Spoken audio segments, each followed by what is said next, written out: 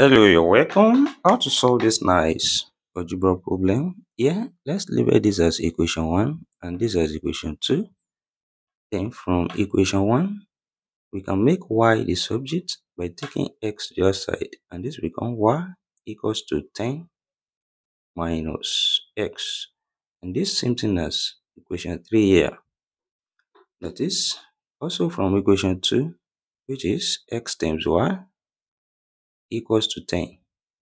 Here we substitute the value of y, that is x now equals to x into bracket 10 minus x, then equals to 10 from here. And here we open this bracket, and this becomes 10x minus 10 minus x square, rather, then equals to 10 from here. That is, when we rearrange on this side, you have minus x square plus 10x. Then we take plus 10 to this side, we become minus 10, then equals to 0 from here. Then next step, we multiply this through by minus 1.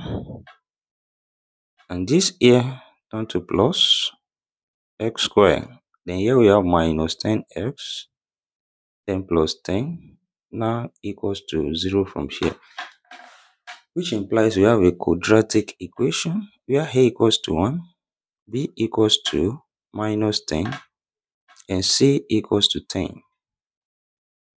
That is, when we apply the quadratic formula, which is x equals to minus b plus or minus square root of b square minus 4ac all over 2a, then what we have becomes x equals to minus 10 plus or minus square root of minus 10 square minus 4 times 1 times 10, then all over 2 times 1.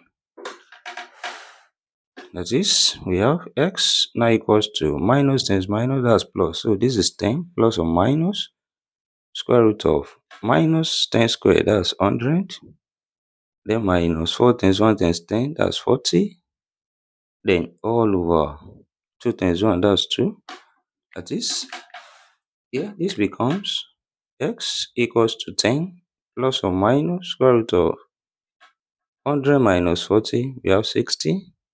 Then all over 2 here, which implies we can rewrite this as x equals to 10 plus or minus square root of 60 can be expressed as 4 times 15, then all over 2 here. That is, also applying the law of sum, when we have root a times b, we can write it as root a times root b. That is, we separate this and we have x now equals to 10 plus or minus root 4 times root 15, then over 2 here. That is, here we have x equals to 10 plus or minus root 4, that's 2, then root 15 all over 2 here, and 2 is common up here. Factor it out and we have x equals to 2 into bracket 5 plus or minus root 15 all over 2 here, and 2 cancel each other. And what we have becomes x equals to 5 plus or minus root 15. So we have two possible values of x here. That is, the first one, x1 equals to 5 plus root 15. And we have the second one, x2 equals to 5 minus root 15. That is, we can find the corresponding value of y using the equation 3, which is y equals to 10 minus x. That is, here y1 is now equals to 10 minus into brackets 5 plus root 15. Then here minus open this bracket, we have y1 now equals to 10 minus 5 minus root 15. That is, y1 is equals to 10 minus 5, that's 5, then minus root 15 here. That is, here we have the first set of solution, which you can write as x1, y1, and this is equals to x1 we have 5 plus root 15, then comma y1 we have 5 minus root 15. Then also let's get the corresponding value of x2, which is y2 now. We have y2 now equals to, you use this same relation, that's 10 minus x2, which is into bracket 5 minus root 15. That is, here minus also open this bracket. We have y2 now equals to 10 minus 5 plus root 15. That is, y2 is now equals to 10 minus 5, that's 5 plus root 15. And also the corresponding value of the second set of solution, which can be written as x2 y2, is now equals to x2, that's 5 minus root 15, then comma y2, that's 5 plus root 15. So here, when we look at this, we observe that the value of x here, same thing as the value of y here, and the value of y here, same thing as the value of x here. Then let's check here if this satisfies this given equations. From what we have in equation 1, x plus y is equals to 10. That is, x plus y equals to 10. We substitute the value of x and y. And what we have becomes 5 plus root 15, then plus y, which is 5 minus root 15. Is this equals to 10 here? Then plus root 15 minus root 15, this cancel each other. We are left with 5 plus 5.